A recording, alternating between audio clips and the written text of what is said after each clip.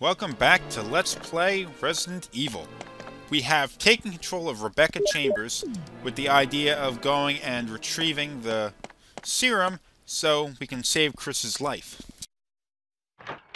Chris fought a gigantic snake called the Yawn, and it poisoned him during the battle. So Rebecca here has to go and save Chris, of course.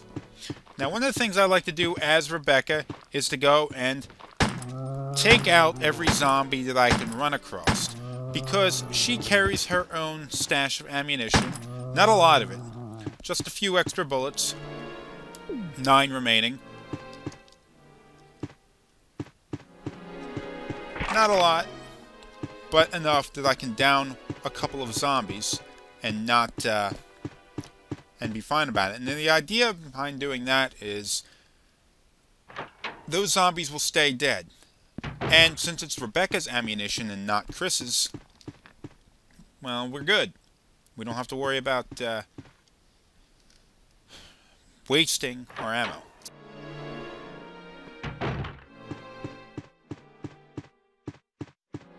I think that might have actually been the only zombie I'm going to run across, though, while doing this.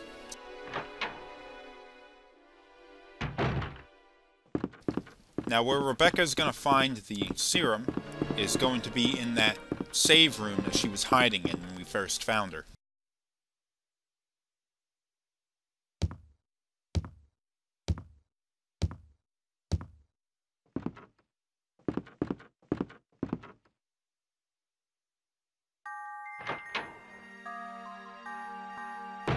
While we're playing as her, we can't access things like the ribbons or anything like that, I don't think. Or the save rooms. The chests there, that's what I mean.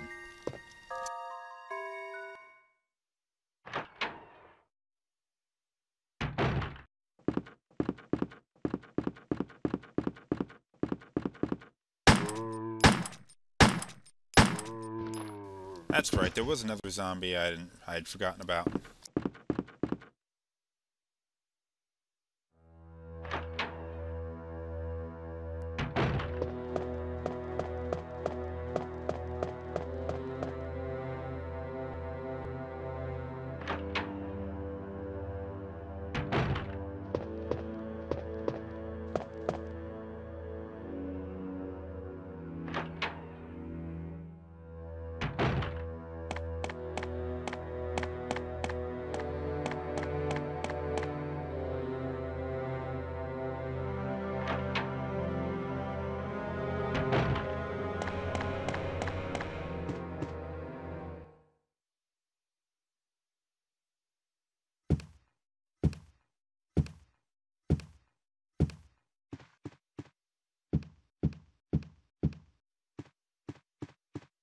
I'm surprised Chris hasn't died while she took so long doing this.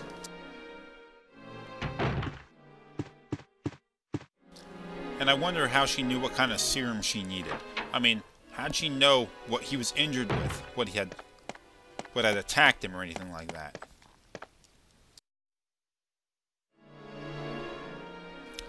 Man, it's such a shame Richard is dead. He was my coworker and everything.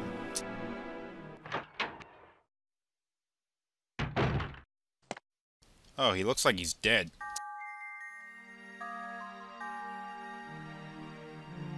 You all right? Yeah.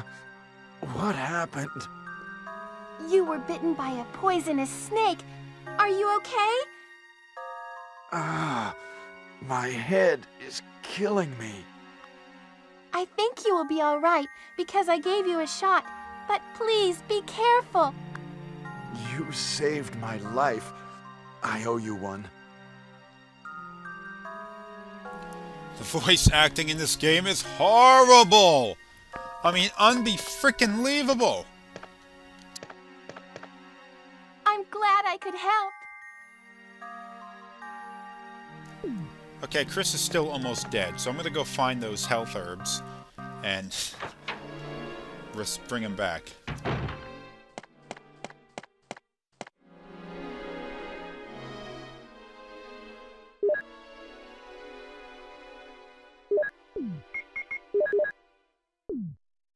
That's good enough for now.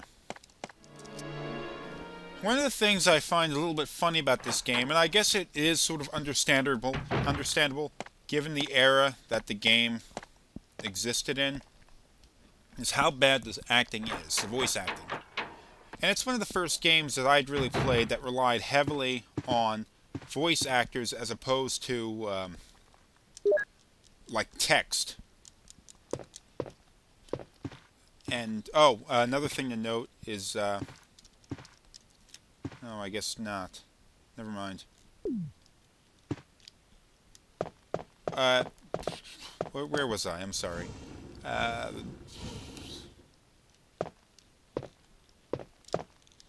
It's too dark to see anything. There's a candle, but we can't light that now, can we? The voice acting, that's right. The voice acting is really bad on this. And it was one of the first games to really rely heavily on a voice cast rather than text and dialogue and all that kind of stuff. So I guess it can be a little bit excusable. But, you know, in the end, it is a little bit goofy.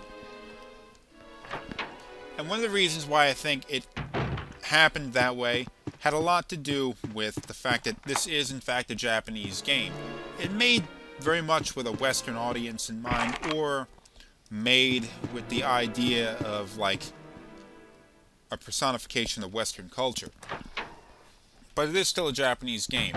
And a lot of Japanese games at the time were translated into English by people who were not native speakers of the language. So you get weird things like, Jill, the Master of Unlocking. Written and translated by people who don't really understand that that is a very awkward thing to say. It doesn't really make any sense. Yeah, you don't have to read through all that. Botany book.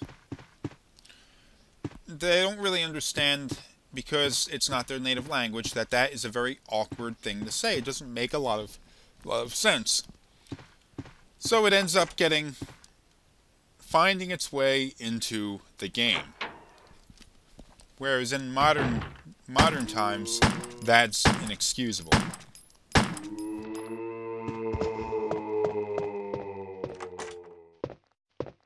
I don't need to go through there. Oh, he's already dead.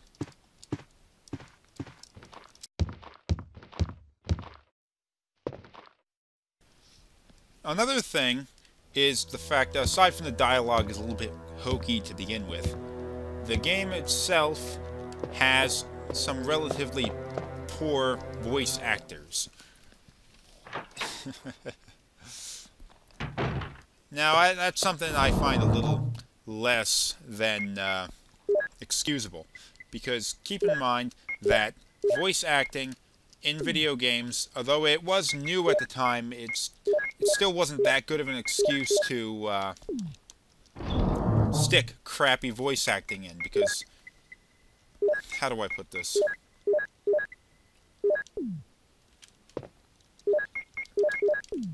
Getting a decent voice actor is really not a very expensive thing. You can do it on a low budget because, keep in mind, not every good actor is well known. And an actor that is not well known is not going to fetch a high price.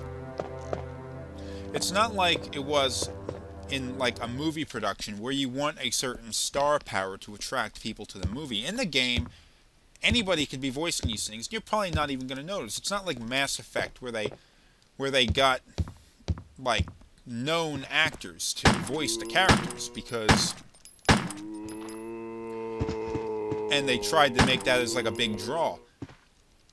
This game and most others, you could stick a complete nobody in there. As long as they're competent in their acting ability, it's no big deal.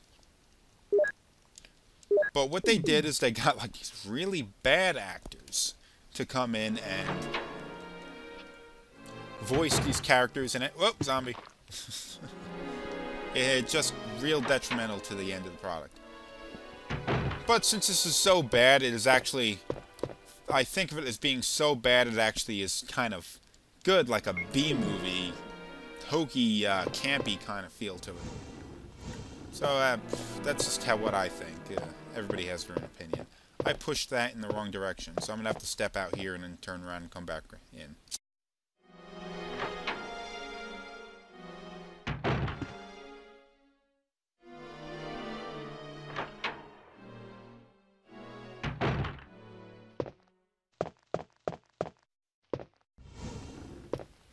Maybe not.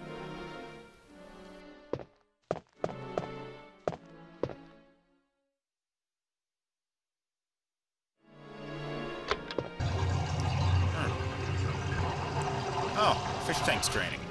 Good thing there were no fish in there. Stupid pad control scheme.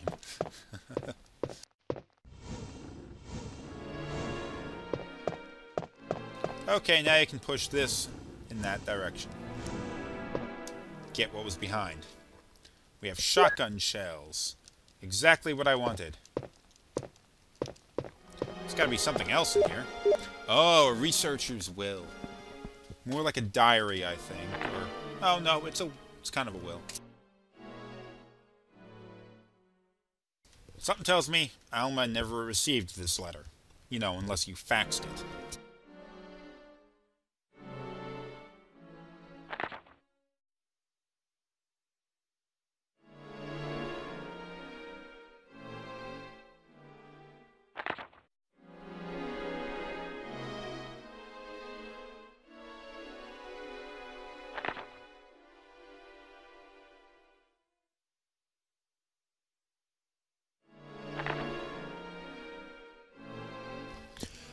Okay, this was written by a guy named Martin Crackhorn. He was one of the researchers that was working for the pharmaceutical company that was experimenting on some sort of virus.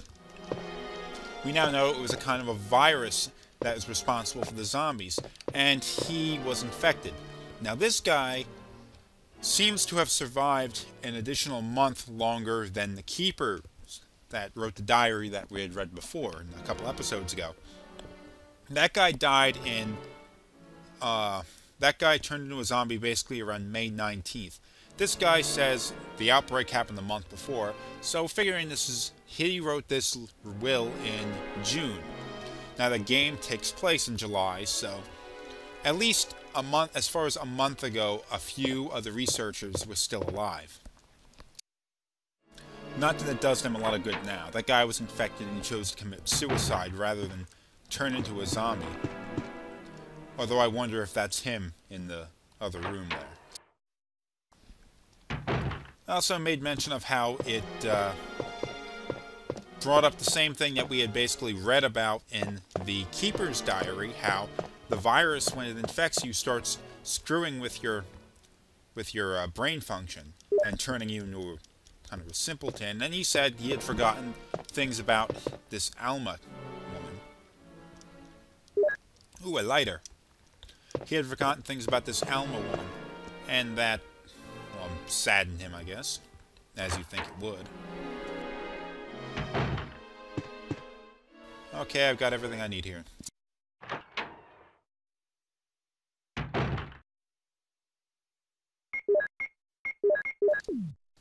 There is a zombie off in that direction. I'm wondering if I should do something about it. If I should kill it. Or not. Yes, I think I just made that decision for myself. That really was a bad idea. Okay, I get to show you what happens when you die! There we go. You are dead. Now, I'm not going to end the game there. I'm going to be right back. Okay, I'm back. I came back and I killed that zombie, so now I have free access through here. Now, what is in here? Was it really worth it for me doing this? Let's find out. Wood is in the stove. Paper is on the wall. Wonder if we light a fire here, something will happen.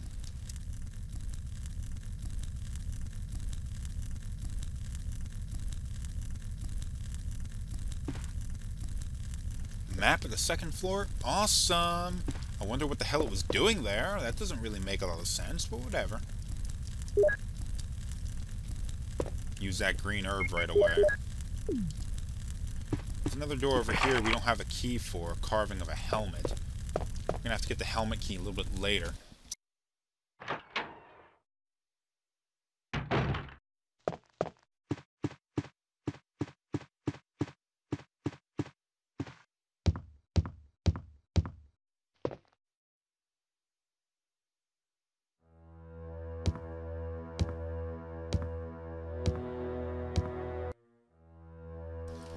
I actually got one more thing I want to do before I bring this episode to an end.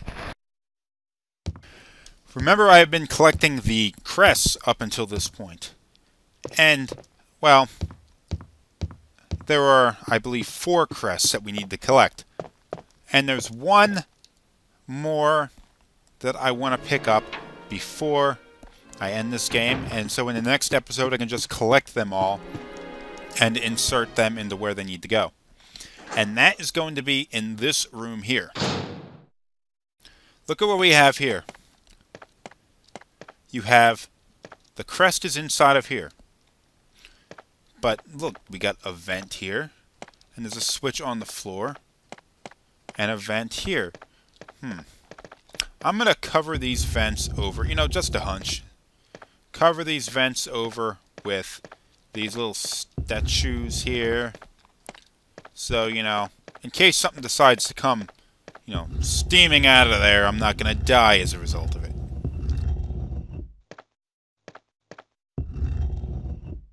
I think that does it.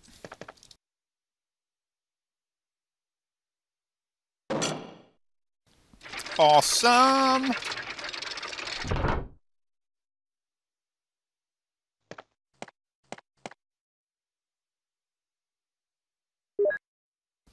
Suncrest. Wonder what happens if I were to move one of these. Ah, shit. That's not good.